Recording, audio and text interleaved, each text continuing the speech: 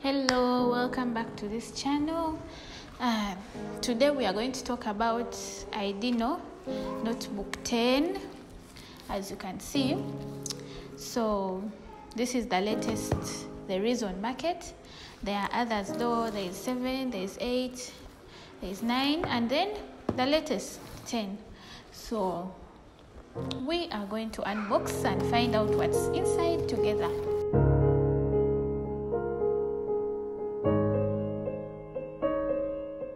Okay, so we have removed the wrapper. We open it inside. Here we have the tab. Here it is. This is how it looks like from behind, and this is the front. Very big screen, as you can see. Looks really nice. Portable, it's not heavy, and it is a little slim. It is not that thick, so it is easy to hold. It has cameras, as you can see there, 3 eyes, and there is also the front camera. So the other thing is we have the cover. Here it is, the cover for it. A really nice color, and inside here we have touch pen. As you can see, it comes with it as well. And then inside we still have more. We have the keyboard. Yeah, as you can see, it is very slim, very light as well. It is not heavy. It is as well wireless. It does not need any other wired connection. Everything is wireless. You just connect it using Bluetooth. It has its buttons here, the on and off. The on, as you can see, it's on, and then this one shows you the battery percentage.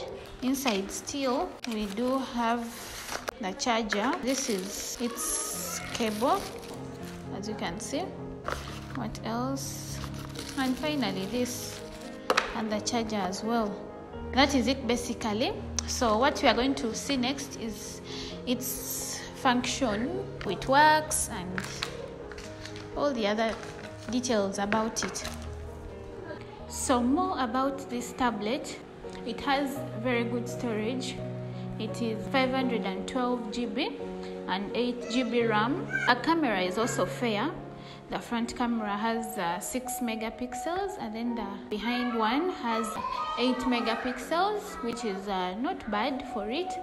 And then the other thing is that the battery has 5000 milliamperes, which is not bad as well. And the Bluetooth connection is also very good for this tab.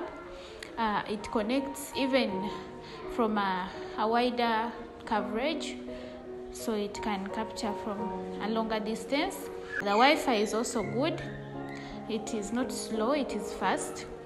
Another thing also to know about it uses a single SIM card, that is the Nano, and it also has a placement for the SD card. The other thing about this tab, it has a very big screen, as you can see, which can aid you do your work without any problem or issues. One of the important things to note about this tab is that it supports 5G network. The Android version is 12. And the other thing about it is this big screen, as I was talking about, it is 10.1 inches, which is very effective for whatever kind of work you would want to use. The other important thing about this tab is that you can create various accounts from which you can use it, and I can show you how to do that. So what you do is you come to settings, and from the settings we have different other setting options. Select the users and accounts. So from here, as you can see, this one, it's already signed in as someone, but you can still create other accounts from the add account, and then you choose which one you would want to use. You can create an account for yourself, which you can use for other people as well, for your guests, for your child if you have one. Yeah, so that in case anyone wants to use it, they have their own account that they use to access the tablet. So if you've created all the accounts and you want to use, probably you want to change and stuff like that, you come here up, you scroll, and then here on the picture, so here we can be able to see the different accounts on the tab. So you choose any that you would want to use, or if you want to add a user, you can add another account there. So we saw the different accounts, and now we have put in the one of the accounts. So as you can see, this one, it is already customized. It has a different layout. Even the apps, it has apps downloaded in it. Even the launcher, the owner of this account put in whatever they are suitable with, whatever is comfortable for them, as you can see.